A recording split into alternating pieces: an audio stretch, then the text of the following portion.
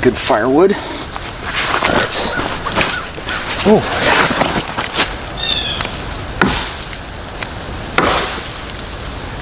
Yeah. Perfect. This will work.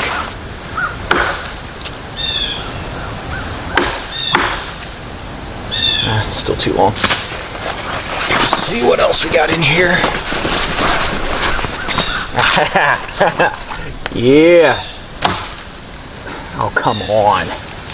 Garbage. Forget it.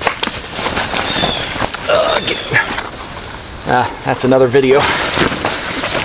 Ooh, perfect.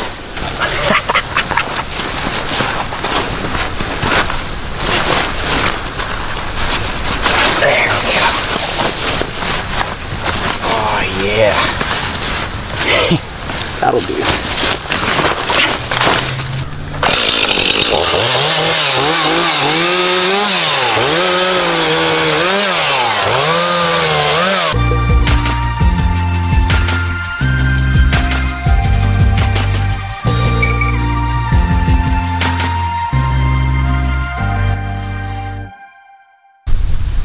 This is All Things Outdoors, and I'm Jeremy. We'll talk about wood cutting today. It's not always the most ultralight way to cut wood is to pack along a chainsaw, but there are some options out there. There's a couple for you. There's a machete. There's even a mini machete. There's a carbon tooth folding saw. And this crazy guy, a pocket saw. To put him to the test, what I was kind of thinking is, why don't I use this fallen chunk of hickory big enough for Sammy Sosa on the juice to hit a baseball 400 feet? And let's see which one actually cuts, maybe cuts through it or cuts through it the best. It is pretty heavy. I mean, as you guys know, hickory is amongst some of the hardest wood out there. But I want to kind of put it to the test and see what happens. So let's check out the first option, mini parang. Now, parangs do cut a lot better than a regular machete because it gives you more of a focus point with the blade. So this mini obviously isn't that big. This chunk of hickory is rather large. I'm curious as if it'll even cut through it or how long it'll take me to cut through it. So let's check it out.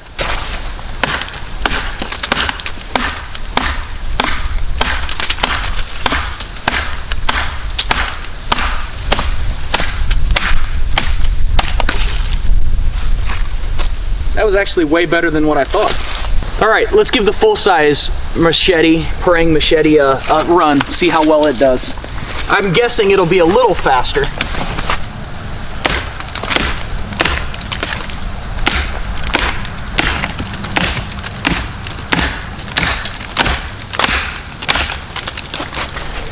A little easier. Surprisingly, not much easier than the mini, but it still wasn't bad. I'm guessing this saw might be a little easier, and for the weight, something that weighs a third of what this weighs, I'm betting it's going to be a better way to do it. All right, let's try the carbon toothed saw, see how it does.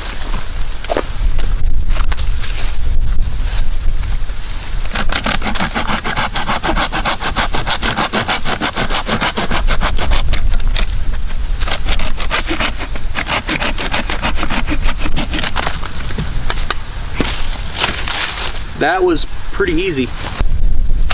Now this crazy thing, I don't see this working, but I think we need to give it a fair try. All right, let's give it a whirl. Not sure what the best way to use this crazy thing is.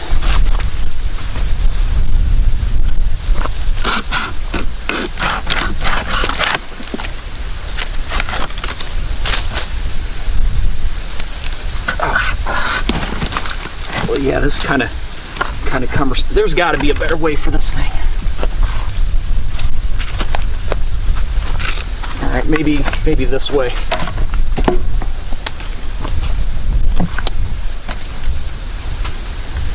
Do the top maybe? I mean, it's cutting it, but it's not the most efficient. I mean, I wish this thing would. Got an idea. All right, so what I'm gonna do is I'm gonna loop one end through the Y of that stick. And then I'm gonna press it down, and there's a split in this top part right here. Now, I don't know if this will hold, but we're gonna give it a whirl. So basically it looks like that at the top and that on the bottom. So it kind of looks like a saw. Let's give it a whirl and see if it works. Oh yeah. It's not getting hung up at all.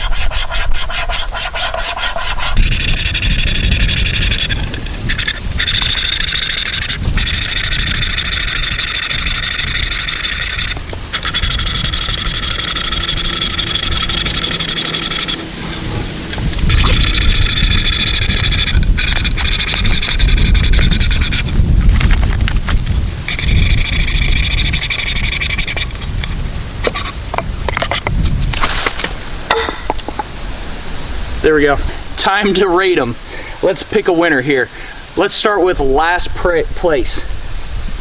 Weight to cutting ability, absolutely the full-size Parang. It really didn't cut that much better than what the Mini did compared to the extreme weight difference. This is half the weight of this one here. All right, in third place, it was very close between third and second. I'm gonna go with the Mini Parang. So it did cut through, but again, I think the major weight difference in the Mini is substantial compared to the second place. Second place is actually going to be the pocket saw. This took extremely long to cut through the wood. It did cut through it, and using it as a bow made it really easy, but I just felt like the time compared to the first place, which would be the carbon fiber tooth saw, it was extremely fast. The weight really was not that bad to carry. I don't think I would worry about carrying this a little bit of extra weight. I'd consider this a comfort item if I needed to. But I would say first place goes to a carbon tooth saw. Well, I hope this kind of gives you a little bit of a look at some different cutting tools for the hiking trail. If you find this video useful at all, be sure to give it a thumbs up and subscribe, and I will see you next time.